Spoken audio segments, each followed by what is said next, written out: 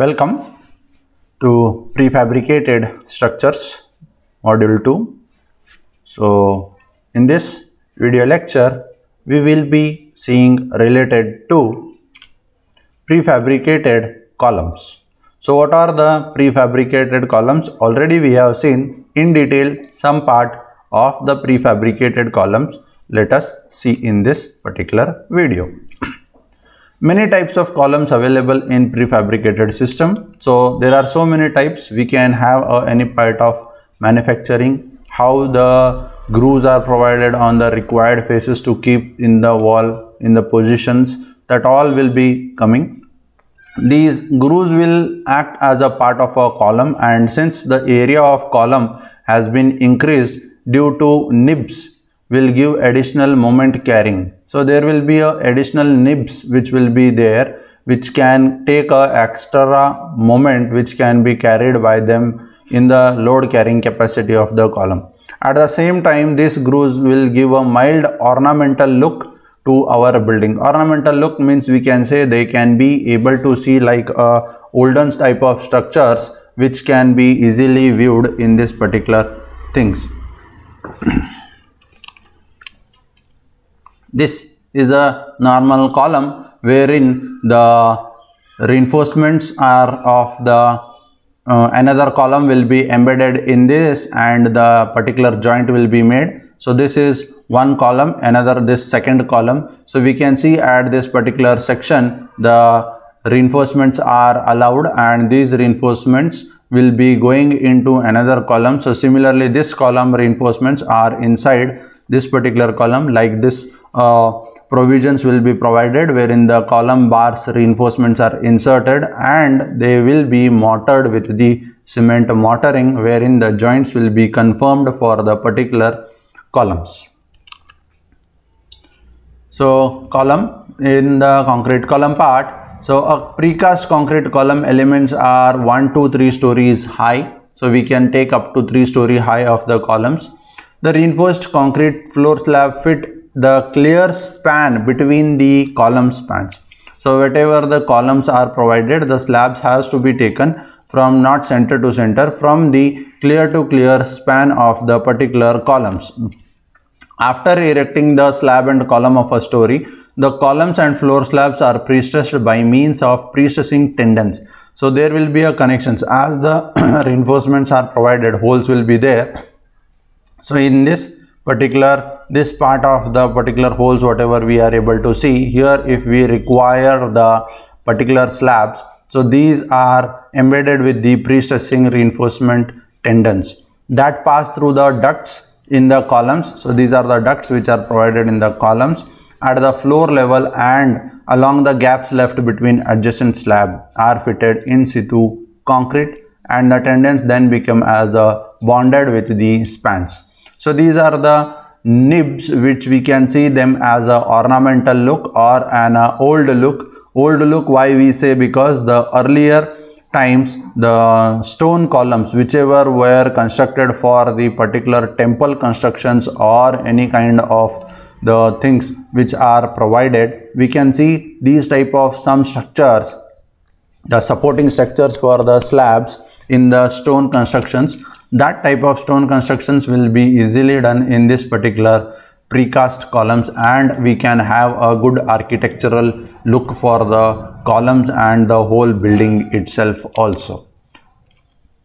And further part for the precast column is a pre-stressing slab column consists using horizontal pre-stressing in 2 orthogonal directions to achieve continuity. So we have to take a continuity, means there will be a moment action. The moment action can be acting in that particular format. We have to understand how the moment action will be there. So if a column is here, so in this particular column slab will be from here, slab will be from here. So if I say this into a particular plan, the column will be like this, and on this side there is no particular slab. So we are having a slab at this particular edge and a slab also within this particular edge. So this is again one part of the beam.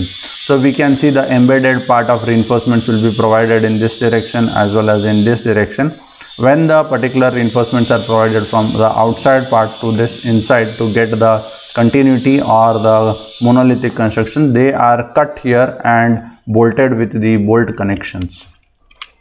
Seismic loads are resisted mainly by the shear walls. So shear walls are cast in the place itself, positioned between the columns at the appropriate locations. So whenever the earthquake or some wind loads are going to act, so seismic loads will be divided into two types, which is one called as wind load and one more is called as the earthquake load.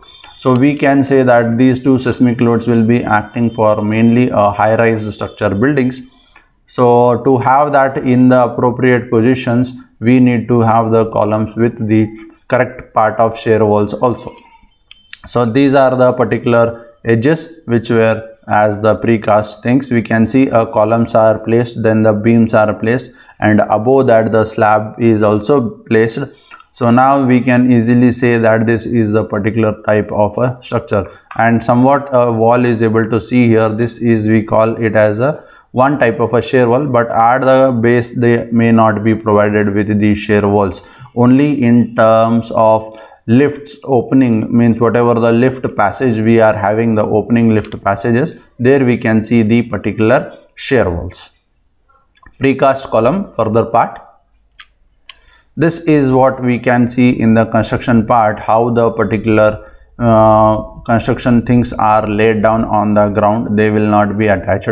So we can see this particular nib will be providing a support of a slab, and also we can see this is a temporary support and this here it is a permanent support. Why it is a permanent support means here we can see there is not more much embedded inside the particular column. So this is on the outside section, but whereas when we come to upper story, we can see this is the particular part of nib which will be provided and takes a load. Only the column will be of this much reinforcement. So this was one design. It is not appropriate that we have to maintain only 4 reinforcements. It comes depending upon the design, how we are going to design the particular part of columns.